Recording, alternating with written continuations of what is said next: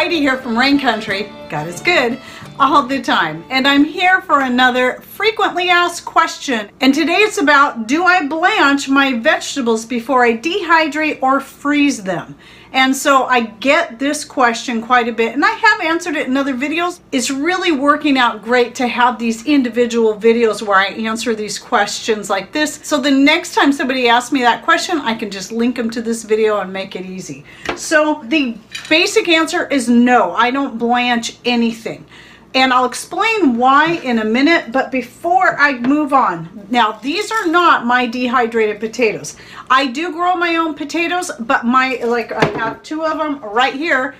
I harvested these 6 months ago. Well, I don't know if I harvested them 6 months ago, but we've been eating on our 2020 potatoes for the past 6 months. So here's a couple of them. We probably have enough to last us several more months. I think we might actually have enough to get us through until our 2021 potatoes are ready to harvest. However, I do still like to buy the Mother Earth Products potatoes dehydrated. I would dehydrate these, but I like using my own homegrown ones as fresh as I can. And then I buy the Mother Earth Products dried potatoes so that I can extend what I have for using these in other dishes like fried potatoes or making moussaka or any other kind of potato dish. And then what I use these for is tossing into soups and stews. That's pretty much all I ever use these potatoes for. But anyway, all that is to say that potatoes, if I ever get into dehydrating potatoes myself, those are the one thing I would blanch. And the reason for that is because they will turn black and not look very desirable because they will oxidize if you don't cook them a little bit first. They don't have to be cooked until they're really soft. They just need to be cooked clear through to the center. And then you can dehydrate them. You can either slice them up and dry them, or you can dry them in cubes like this, or however you want. Some people like to make hash browns, grate them up, and then dehydrate them that way. So that's a really good option. But yes, that is the one food I know for sure you need to blanch first. I have tried blanching some things before freezing or dehydrating in the past, and it's only two things have I done that with, and in both cases it was a disaster. And I said, I'm never doing this again. One of those was the rhubarb. So when I first was growing rhubarb and I was trying to figure out what's the best way to preserve it besides just cutting up and freezing it, and of course making jams and syrups and stuff out of, which I do that too. But if I wanted it ready to go for making pies or anything else, I mean, freezing it was a really good method. But of course, a lot of us are looking for ways to not only free up freezer space, but also to find ways to be less dependent on the freezer. So I decided I'd try dehydrating some. So I looked online and I kept finding everything says, well, you must blanch rhubarb first. And okay, so I did. I blanched it and then I dehydrated it, and I hated it. I mean, the flavor and the color wasn't bad, but what happened was, even though I just blanched it, I didn't cook it, it turned basically to mush, and it stuck to my dehydrator terribly, just something fierce. And it didn't hold its shape like this. These are the ones I did in 2020, and I did a video just on this. So the next time I went to dehydrate, I tried just taking the raw rhubarb, slicing it up, and dehydrating it like that. Perfect. Turned out perfect. But then here comes the next question. Well, how does it cook up?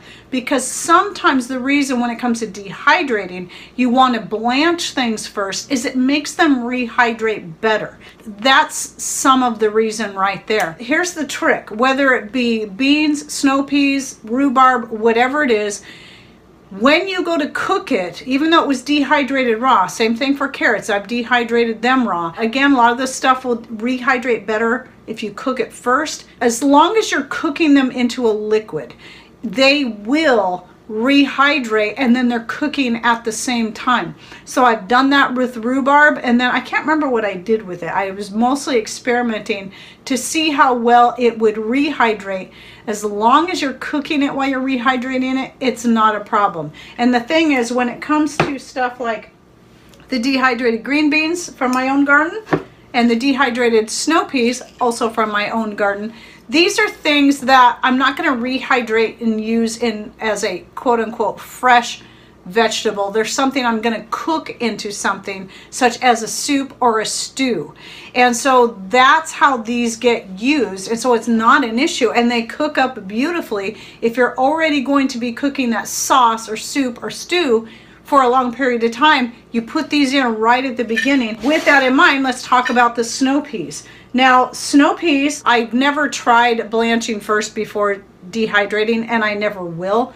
But what I did do was, again, my first year growing snow peas, I think it was the same first year I was growing the rhubarb, I looked around online. I already knew that canning snow peas wasn't the best method, but that freezing was an excellent method. So I'm looking around, and everything I came across said you have to blanch them first. You have to blanch them first.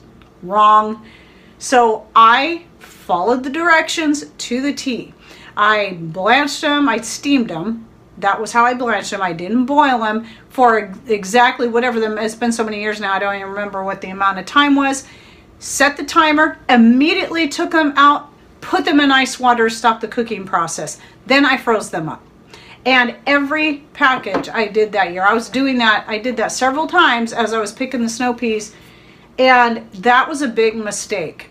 Though I did finally eventually work through all those packages, really did not like them. Did not like them. They turned to mush, and they were just gross. And I said, I'm never doing this again. So the very next year, I decided I'd do an experiment. So as the snow peas started coming in, the first batch I picked, I just picked a pint. I don't even know if I cut them up. I just put them in the freezer just like that. Didn't blanch them, and they were great. That was so much better than blanching. They held their color and their flavor and their consistency a lot better. They didn't turn to mush. Sometimes I might leave some snow peas whole, but now what I do is I like to cut them at least in half, because usually whatever I'm cooking them in, because some of my snow peas can get pretty long, I do like to have them a little bit smaller. So I'll either cut them into half or thirds, and then I'll put them in the little half pint jars and freeze them, because that, I was doing whole pints, but that was a little bit too much. A half pint is perfect for just the two of us and what we use it for, which is usually going to be adding to some kind of stir fry, whether it be mixing them in with some bell peppers and onions and having them as a side dish, or adding them into a stir fry, like a stir fried rice or stir fried noodles. That works out good, and it's so much easier, and it's saving a step. Now, when it comes to the green beans, because of my experience, by the time I started getting the beans in, because the snow peas I was growing before I was growing beans. From my experience with the snow peas, I figured I'm not even going to bother blanching the beans. I just cut them up and froze them. And I only was freezing them in the first couple of years because at the time I wasn't quite getting enough yet to start canning. And then I started canning them when I was able to get enough at a time that I could can 2 or 3 batches in a season. So I love that. Canning is my favorite way to preserve beans. But at any rate, with my experience with the peas, I would freeze the beans, just cut them and freeze them right off the vine, and they were great. And then I also decided the year after that to try dehydrating them. And again, these are really good. You can eat them right out of the jar, and they're pretty tasty. These are actually from 2018. And then zucchini, absolutely not. I would never, I don't know if anyone recommends blanching zucchini, but it would be silly. So zucchini is best to just cut it up, dehydrate it. It's great this way, or freeze it. Either way, it turns out great. And I have videos just on that and how I use the zucchini. And every year I'm coming up with new ways to use the zucchini, because it's one of the things that we do grow very well here in rain country. Now, the reason I said that about the zucchini is that somebody had recently said that they had seen somewhere, whether it be a YouTube video or read it somewhere, that everything has to be blanched before you freeze it or dehydrated. Well, even if you're one that prefers, so I don't know why you would, to blanch your snow peas and your green beans before freezing them or dehydrating them, I definitely would not recommend doing that with zucchini. It would definitely be a waste of time to do that. So zucchini rehydrates quite well. Again, it is something that I add to sauces and soups that I'm already cooking. So I like to add the dehydrated zucchini to my Italian sauces when I'm cooking that. If you saw my more recent recipe with the moussaka, that I can't believe I forgot to add the mixed dried greens blend into, zucchini was one of the things I did add to that. So, and then the mixed dried greens, that's another thing I dehydrate. Obviously, I'm not going to blanch my kale and my dandelion leaves and the grape leaves and all the other things that I dehydrate up and put in there. So no, absolutely no blanching on those.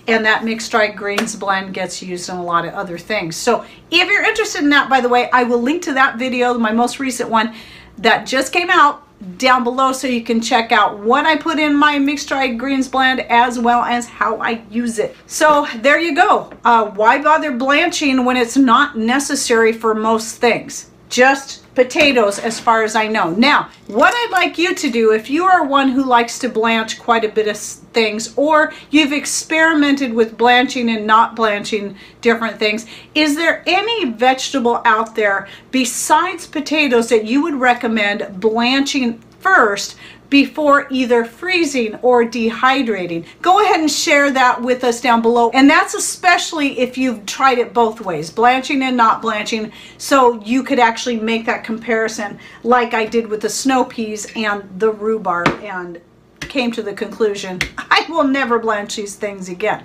So yes, share with us down below so we can learn from you too. And don't forget to check out my full frequently asked question playlist that I'm always adding to, that I will also link to down below. All right, well, thanks for watching. Take care and God bless.